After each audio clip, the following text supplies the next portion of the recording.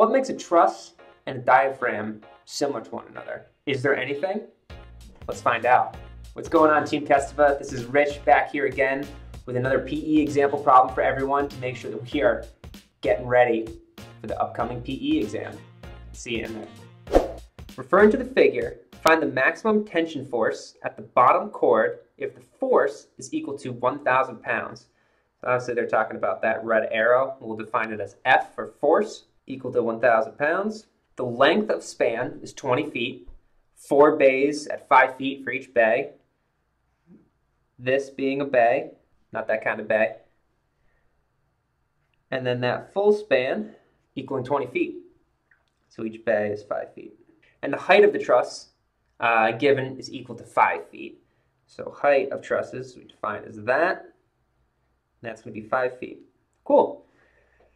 All right, so how do we want to break this one down? You might be thinking, oh man, do we got to do like method of sections or method of joints? And just, I know that's everyone's favorite. I remember that was my favorite. I got the cold sweats, woke up in the middle of the night back when I was in college, just hearing terms like that, doing anything possible to avoid those trusses. But for this one today, even though you have a truss presented to you, it's a lot more simple than that. Keep in mind this one key fact that helped me in my journey to start to understand trusses is that when they talk about chords, that to me is the easiest thing to start to design and define for a truss. And you might be saying, what's a chord? No biggie, I got you. So we have a chord, that is the top member and the bottom member of your truss. So this is, you'd call that your top chord and your bottom chord. And what those do, those are your elements that, that restrain your tensile and compressive forces in your truss element. Because if we think about this just as a solid element, not a truss, so this is totally filled in. And again, I like to think of concrete beams when we're talking about chord forces, because if you have a concrete element, we know that if you start applying a load and the member starts to bend, so you have bending stresses, you know that along the depth of your member, you are going to encounter tensile stresses at the bottom and compressive stresses at the top. And what that means is you're going to start to crack where those tensile stresses are in your concrete beam. So then we counteract those stresses with reinforcing, because steel is very strong in tensile capacity. But those forces that you see for compression and tension on the extreme fibers of your concrete beam, those are equivalent to your chord forces in your truss members. So that T and that C for a truss is equal to your chord force. So how do we find those? The way that we find them is, first you want to find your maximum bending moment. So for this case, if we break down the statics, we have this going on. 20 feet. The bays don't actually matter anymore because we're just looking at chords, which are the top and bottom elements. You're not looking for any of the web elements there. So all the bays and stuff and diagonals and little intermediate vertical posts, those all just go right out of there. So see you later. Let's simplify this puppy. And we have a 1,000-pound force directly in the center of our beam, of our truss.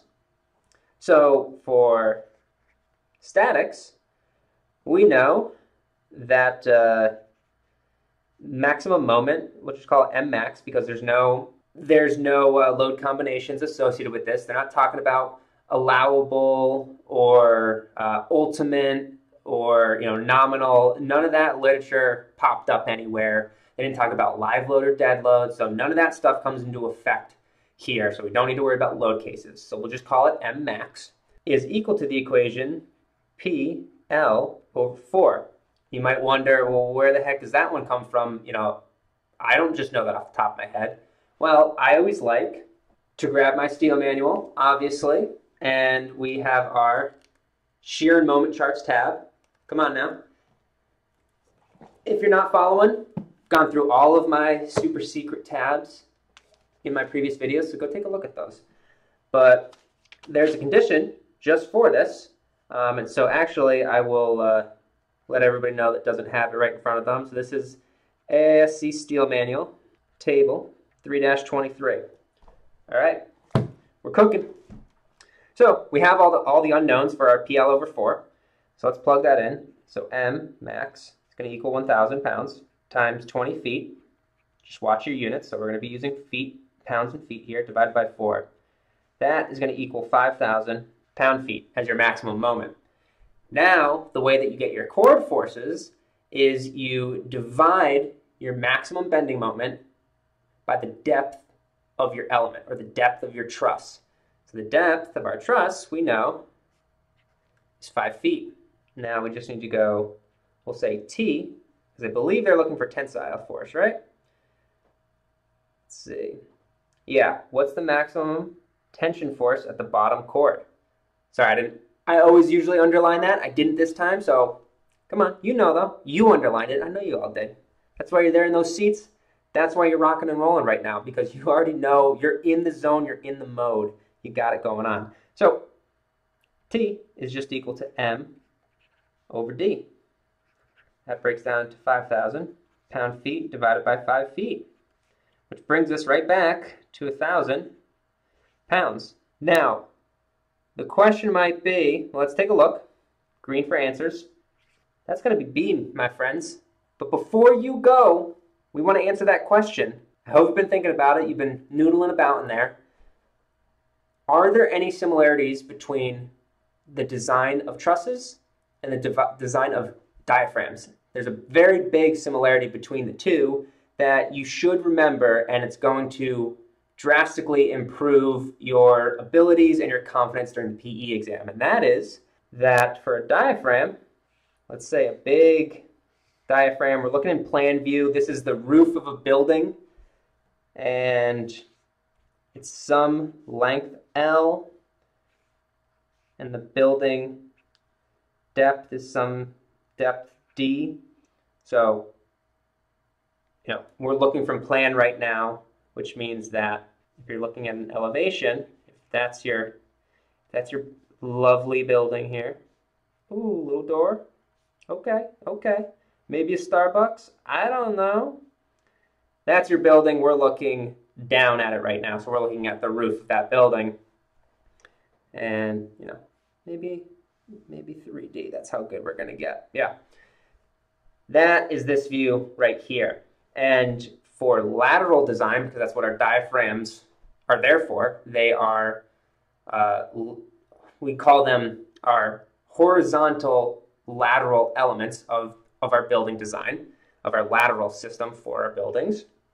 So if you have forces from an earthquake or from wind or whatever else pushing on your building, aka, so that would be doing something like this, that building diaphragm, ever so slightly, is going to want to deflect like this. And all of a sudden, what does that start to look like? That starts to look like a beam. And we have discussed this in actually a diaphragm example problem for the PE exam in a previous video I've done. So I'm going to link that at the end and down below.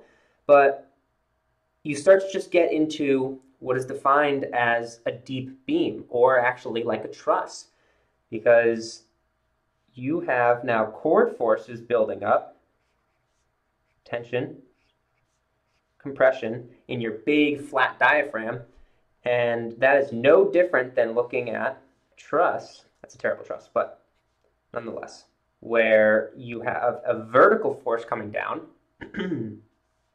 you have deflection like we had in this problem, and then you had chord forces, top and bottom, and you have a depth, and you have a depth. So they are one and the same.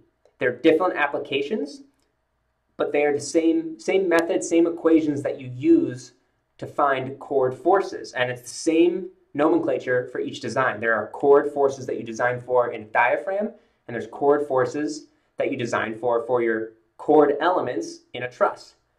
Remember that. That one's pretty nice. That one's pretty crucial. And you might be saying, well, why is that so important? You want to understand that little basic component because when you start to get into more massive structures like airports and bridges and high rises and more just larger scale structures, you will start to see that actually for lateral elements, structural engineers have actually used trusses for horizontal lateral elements.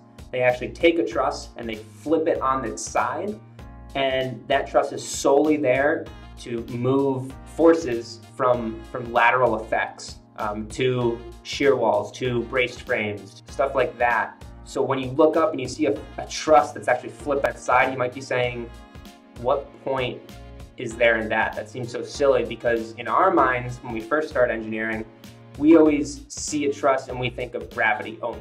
That it should be tall and it's, you know, like a bridge and it's supporting gravity loads and stuff like that. But they can be used for both, and they are used for both. And that is the principle behind them, is that they can be used as diaphragms themselves because they are one and the same and they use the same equations. That's it. I'm done blabbering. I hope you all enjoyed it. Leave a like if you liked this video, but only if you liked it. And if you're still here and you're just soaking this up and you haven't subscribed yet, do yourself a huge favor and subscribe. Let's do this. Later, team.